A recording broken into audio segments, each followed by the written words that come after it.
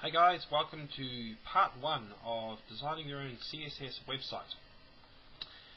What we're going to be designing is a basic site including a header, sidebar, content bar and footer, all done using CSS.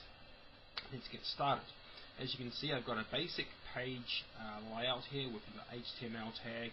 You've got your head tags, your body tag and of course your closed HTML. The CSS code that we're going to be doing is going to be put directly into the page for the moment.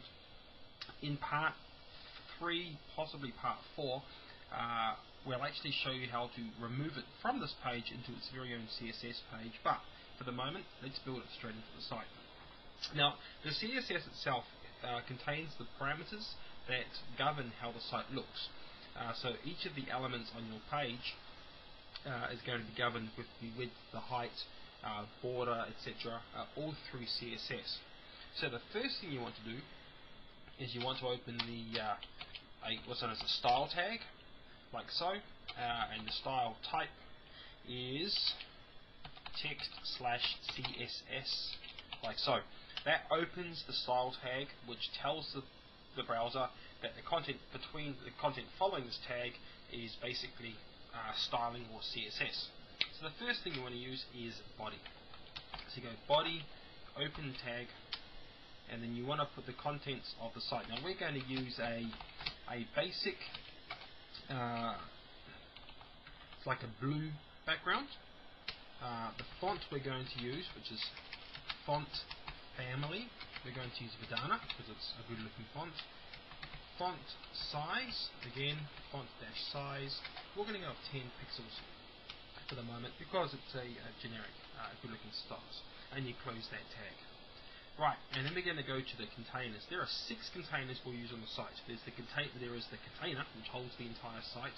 There's the header, there's the sidebar and the content, which are themselves contained within a central container, and the footer. So each of these is going to be defined in the CSS. So we'll start with the container. So you go div hash container, and you can name these any way you like. The div hash stays the same. Container is the word that we're going to use. You open the tag. I use a new line because it looks good. Now, if you want to do the width, we're going to go 600 pixels wide. Right? This is the actual central site itself. We're going to have that now we want that centered. The best way to center it is to go margin 0 auto, like so. You want the background of that central area to be white using ASCII code FFFFFF. You can use just 3 Fs, or you can simply have white. ASCII I find works best, and we're going to give it a border in black, which is 6 zeros of 3 pixels wide and a solid line. As you can see, with Dreamweaver it drops down these message boxes, just ignore those. With the borders you can also go with solid, thin, thick, dashed, dotted. There's a whole range of ones you can use. The next div is the header. So you go div dash header, open tag, and you want to make this width auto. I use auto. You could use 600px again if you want to, that's pixels. I use auto. You want to define the height of the header to 100 pixels. Again, that's entirely up to you. I'm using 100, but if you want a bigger header, you can make it as much or as small as you like. We're going to give the background, again, we're going to have a white background. Not really needed for the moment, but because the site background is white anyway, as defined up here in the container, we're going to come back and edit this particular section in the third video. So for the moment we're just going to give it a white background. We're also going to give it a border at just the bottom of this. So you can border dash bottom. We'll go with the black border again. We'll go with black border. We'll make it 1 pixel wide, so it's a bit thinner and solid. And then we'll close that tag. You always have open and of course close tags. Right. Next we have is, let's try that again. this is where we have the main container. So we're going to call it main container. This is the part that holds the sidebar and the content section. The only thing we need to put in here for the moment is the width of 500 pixels, because everything else is going to be defined in the actual sidebar and content area. So naturally, next here, you guessed it, it's the sidebar. The sidebar is going to be limited, so we want to have width of 200 px. We're going to have a border on the right hand side of it of, again, black. Make it 1 pixel, and we'll have a dashed border instead of solid. It looks a bit more professional. As the sidebar is on the left hand side, we want the float to the left, so the code for that is float dash left. Simple as that.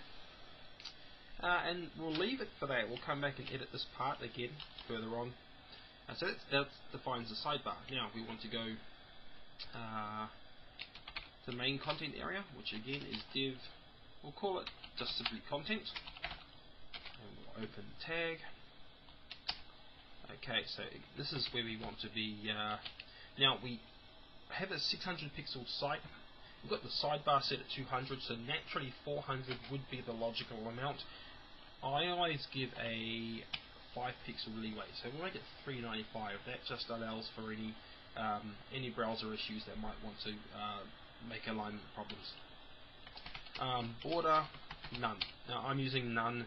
The reason I'm putting it here is if I want to come back and change this at a later time, it's a lot easier to simply change that than to, I mean, you can just add it later on, but I like to put it there because it makes things a bit easier.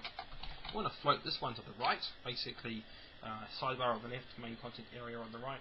That's basic logic, and we're going to leave it at that. There will be more, again, customized on the third video. And the last one, of course, is the footer. And the footer, of course, is that one at the very bottom. We're going to have width set to auto, a bit like we did with the header. We are going to limit the height of this one to 20 pixels. And we're going to have a border just at the top of, again, we'll go black, 1 pixel. We'll have a solid border there. And the most important code we're going to have here is clear both. Now, just quickly, I'm going to jump back over here. As you can see, because we have a left and a right content bar here, and these won't always match in length. If you have more content in the content area than you do in the sidebar, naturally the footer, you want the footer to basically run straight across regardless of the length of these two ones here. So by adding the clear, it basically clears any code that's limiting the length of these. That ensures that the footer always runs perfectly straight across the bottom as you need it, like so. And then of course at the very end of this, you want to close that style tag, so that you've got up here open style, and down the bottom of course close style, and that's the basic CSS done. Now there are a lot of other functions that you can use and that we will be adding in future videos. Initially this is just 3 to 4 videos long, this guide, but this will be an ongoing project, so there will be videos covering embedding video contents, RSS feeds, and eventually turning the site that we're working on here into a fully functioning website that contains useful information. That's the overall goal. But right now we've got the basic CSS done. Second video, we're going to show you how to implement this code here actually into the body to actually build the structure of the site. The third video, we're going to customize that and input some basic formatting. And the fourth video, we're going to show you how to do some clever things like removing all the CSS, putting that into its own CSS file, and then duplicating this to make your second, third, and fourth pages. So there it is. Enjoy video number 2.